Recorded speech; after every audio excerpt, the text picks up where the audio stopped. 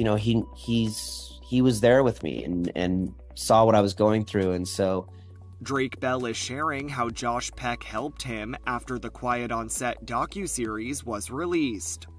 After the Drake and Josh alum opened up about being the unnamed minor in a 2003 sexual abuse case against Brian Peck, no relation to Josh, during the Quiet on Set documentary, Drake is now speaking out and clarifying that he appreciates Josh's response to the revelations. Drake says this to Amanda Hirsch on the April 2nd episode of the Not Skinny But Not Fat podcast.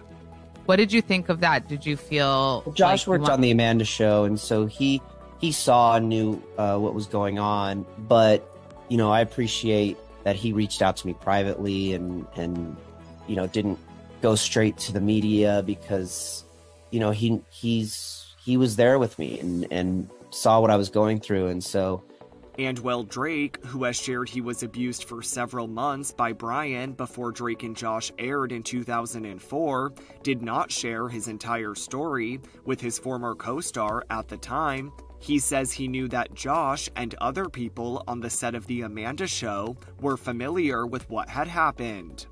What do you mean by he saw and knew what was going on? Like he knew specifics? Well, I don't think he knew specifics, but there were people who worked on the show that knew, who it was and things like that. And so I think that when he just knew how sensitive this was for me, and after, of course, watching the documentary, he learned of so much that I had gone through, that I think that he was just so sensitive and made sure to reach out to me privately rather than just going straight to social media or something. Yeah. After the 4-part investigation Discovery series aired last month, many Nickelodeon fans pressed Josh to speak out in support of his former co-star, but Drake was quick to defend his on-screen brother. The 37-year-old says this of Josh in a March 20th TikTok video. A lot of it's very, very difficult, so not everything is put out to the public, but I just want you guys to know that he has reached out to me, and it's been very sensitive, but he has reached out to talk with me and help me work through this, and has been really, really great. So I just wanted to let you guys know that and to take it a little easy on him.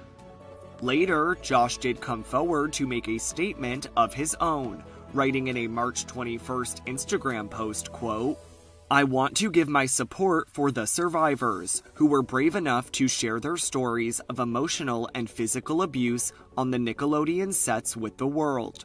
Children should be protected. Reliving this publicly is incredibly difficult, but I hope it can bring healing for the victims and their families, as well as necessary change to our industry.